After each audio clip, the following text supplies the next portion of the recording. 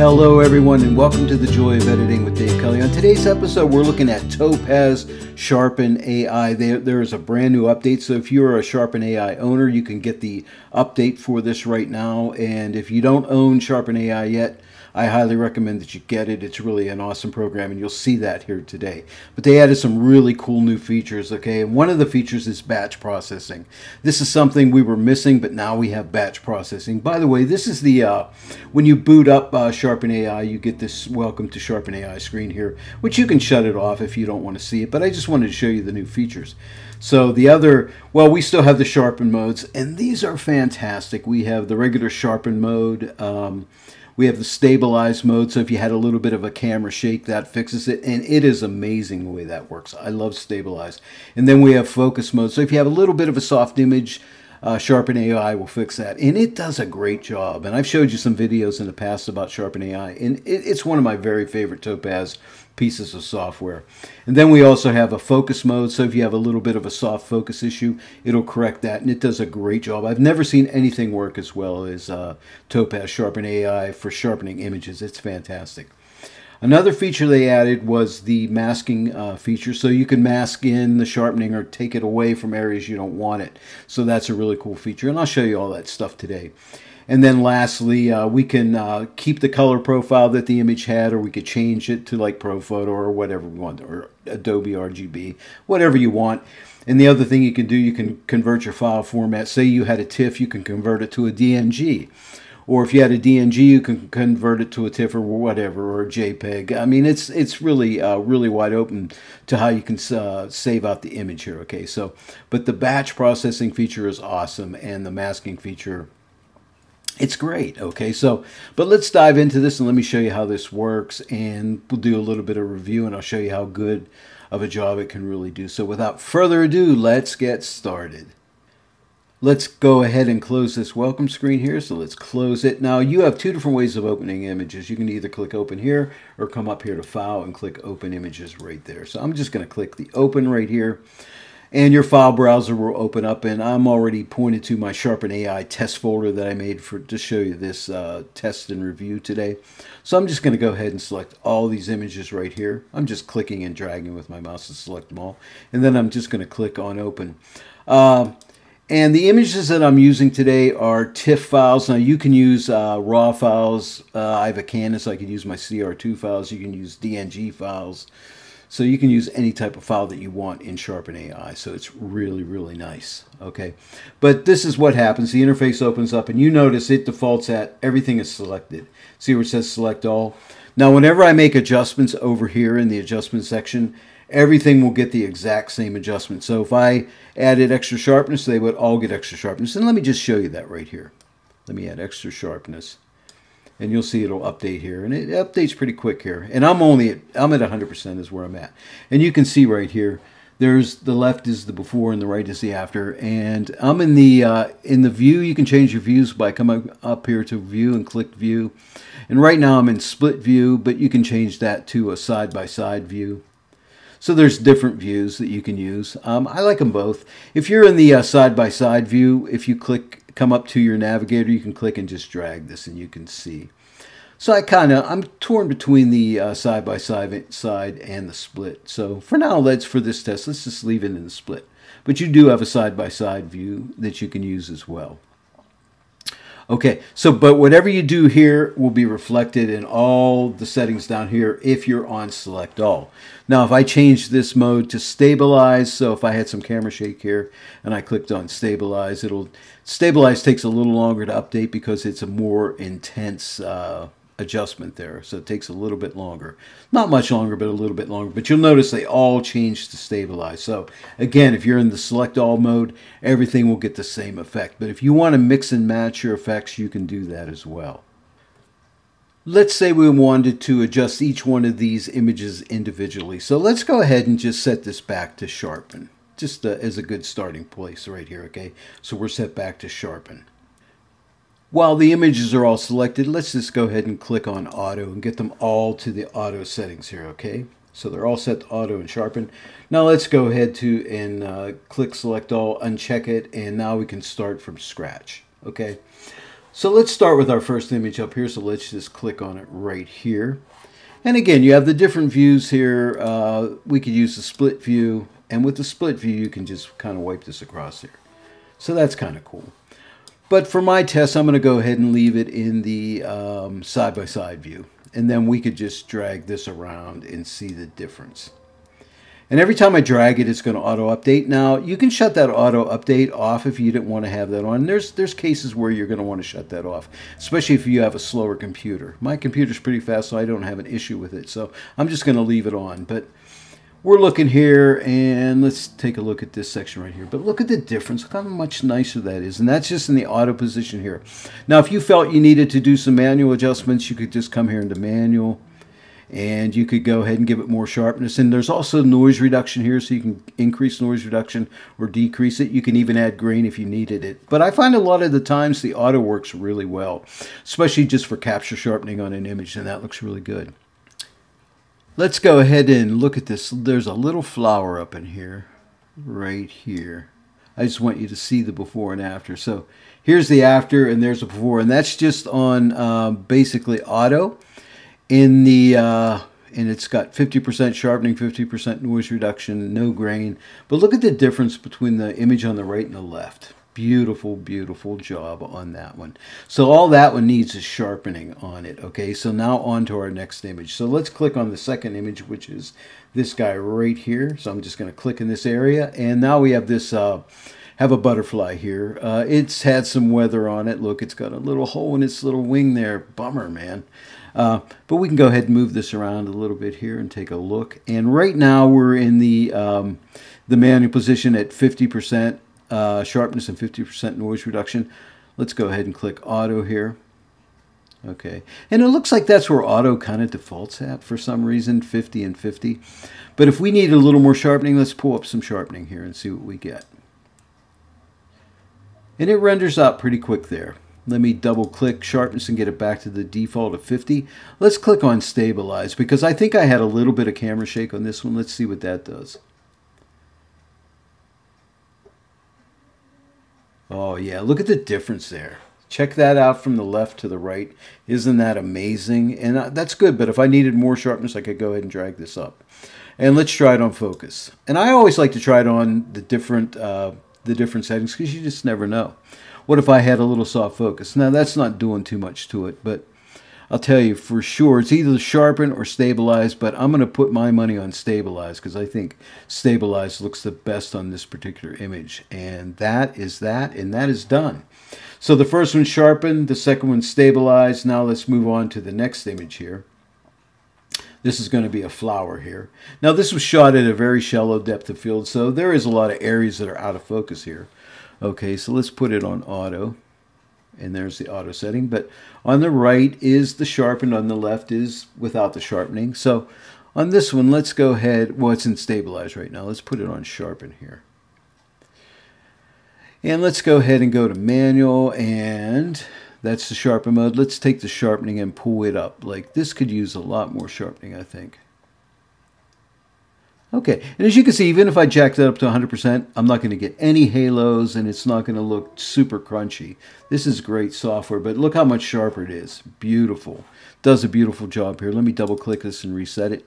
Let's try the stabilize. See what the stabilize does. And you notice it's not rendering because I already did do some stabilizing on it, and it remembers the last setting. So let's go ahead and bump this up a little bit, and you'll see the difference here. Now the stabilizing, you got to watch it because watch, if I take it the whole way up, let's see what it looks like here after it renders out. See, that looks a little funky in there, so you got to be careful. You can't go too crazy. But it's really working hard to pull this stuff into detail, but that looks really, really good actually. Let's actually drag it down and look at some of these leaves down in here with the stabilization. Wow, look what it sharpens up. Now that's way too much, so let's just back that off to about, let's try 67 and see what that does.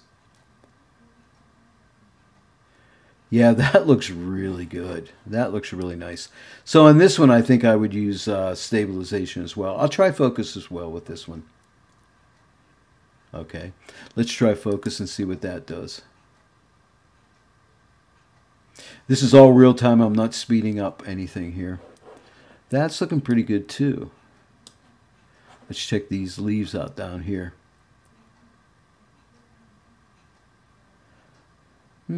That's not bad. There's a little bit of funkiness happening right in here. Let me pull this back. Let's pull it back to 50. Try it again. Stabilize is the one I tend to use the most of, and that's not bad right there. But I still think I like to stabilize better. So let's go back to stabilize. Yeah, my money's still on stabilize, so I'm going to use stabilize on that one. So far we have a sharpen, a stabilize, and a stabilize. And let's go to our last image right here. When you click on the next image, it looks like whatever you were last set for, it will process that in that mode there. So let's start out with sharpen here. Still learning the software. So there's sharpen. You can definitely see it's a little soft in here. It doesn't look a whole lot different. It's a little bit sharper. And that, let's put it on auto here. Okay. Let's give it a little more sharpening. Let's take it up the whole way to 100% and see the difference here. Okay, it's definitely sharper, but I definitely think it could use some help. So let's double click sharpness, get it back to 50. Let's try stabilize. See what stabilize does. In fact, it was on stabilize, so it remembers to stabilize, and you can see it right there. There's a stabilize by default. So look at it on the left. Look at the blur in here. But look at that. That is amazing. Let's bump this up and see what this does to it.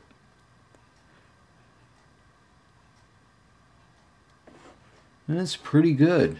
Let's double click it, get it back to where it was originally. Let's go to focus and see what focus does on it.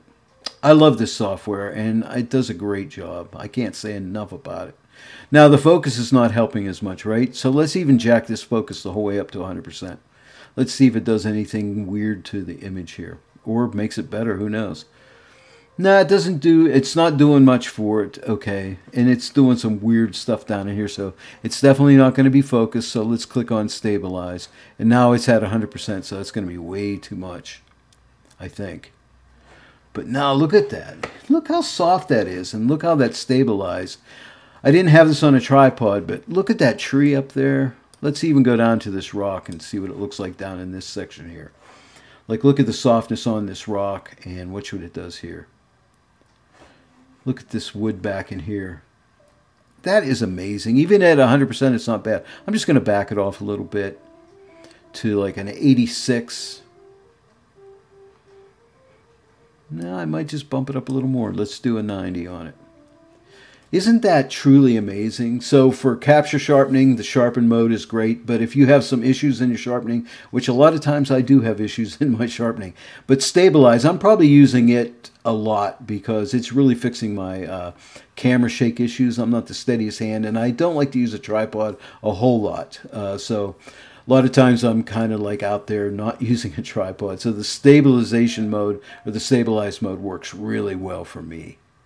We're almost done, but I wanted to show you the layer masking, okay? So what I did was I changed the zoom size to 50. So if I click here, you see all these different zoom sizes. I just changed it to 50 so we could see more of the image. And I'm still in the stabilized mode. I didn't change anything here, okay? But what I want to do is remove that sharpening from this part of the flower and this part of the flower right here, okay? Now remember I told you about the auto update preview. I'm going to shut this off because when you're at this 50 zoom level here, it takes a long time. Not a long time. It could take up to a minute and a half to render out. So I'm going to shut that off, and that's where that comes in handy when you're layer masking, okay? So I know I want to remove it from here and right here. And right now you don't see any sharpening on the image right there when I shut the auto update off, okay? But anyway, I'm in the hide mode here. You have a show and a hide. So I want to hide it from this section of the flower and this section of the flower here. There's edgeware technology, just like they use in all their software. Topaz, if you watch my videos on layer masking, you'll see how powerful this is. It's awesome. You have a radius adjustment, a softness adjustment, and an opacity adjustment, okay? So I'm just going to make my brush a little bit larger here. And I'm just going to paint it off right here. So I'm in the hide mode. So I'm going to paint it off right here. Right in this section right here. And then right here, I didn't like it right here. So I'm just going to paint right in there like that. Okay, and if I click on overlay, you can see that's where I removed it. See, whatever's in red is getting the full sharpness adjustment, and whatever is not in red is not getting the adjustment. So let's shut that off. And you can see I have a white mask, and I painted with black because it was in the hide mode right there, okay? And then when I'm done, all I have to do is I can come back here and click on view again. Let's do single view. Let's get out of this masking mode here. And let's click our auto update here.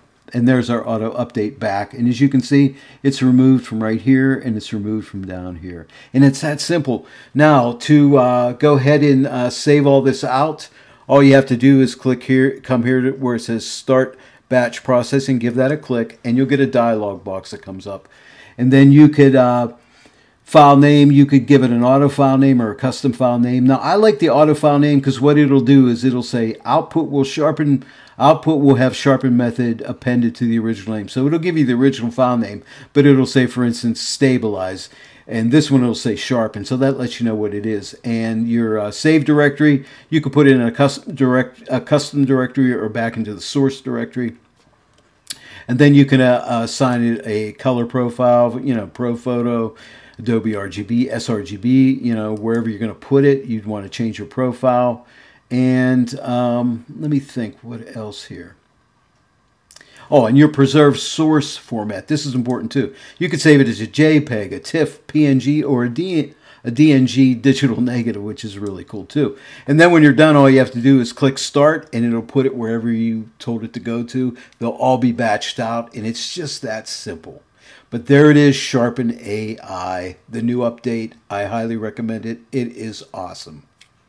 TOPAZ Sharpen AI, what a great piece of software. Don't forget there's a new update adding batch processing and layer masking capabilities. A great update. If you don't own this software yet, use my affiliate link down below. Click on that link and you'll get 15% off if you use my coupon code David Kelly off of any TOPAZ software.